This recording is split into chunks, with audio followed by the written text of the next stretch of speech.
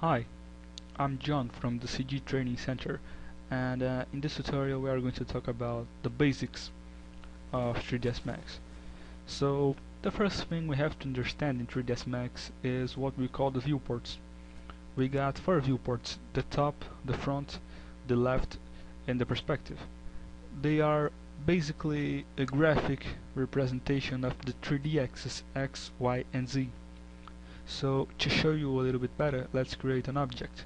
So go to our create panel, geometry, standard primitives, and select a box. So click anywhere and drag, release the button, drag and click again. So here we got a box. So you can see the same object is represented by all the 4 viewports. So we got the top, it would be that, the left would be that, and the front right here. So it's basically the 3D axis, you know. So what else? I'm going to talk to tell you the 4 tools that we are going to work with. At first, they are the select, the move, the rotate, and the scale. That's the 4 basic elements, basic tools actually in the 3ds Max. So just keep practicing it. The select, of course, selects. The hotkey is Q. The move hotkey is W. It moves, of course. You can just click and drag and everything else.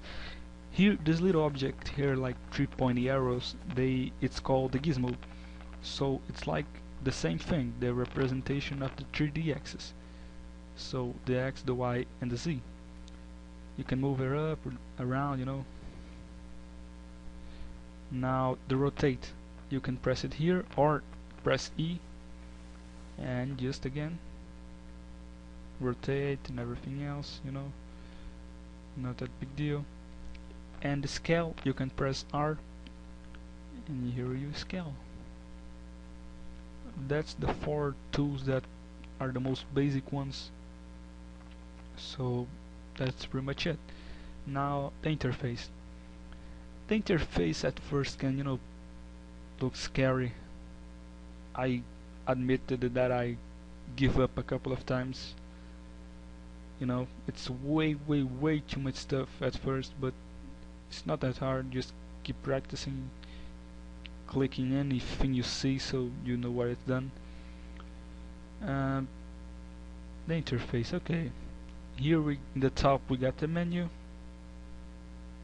the toolbar, the viewports, the animation bar right down here. Here we got some viewport tools like scale, zoom, everything else. And here we got our main panel. Here we got everything that we need to work in 3ds Max, such as objects, cameras, lights, particles, everything. So we are going to use this a lot.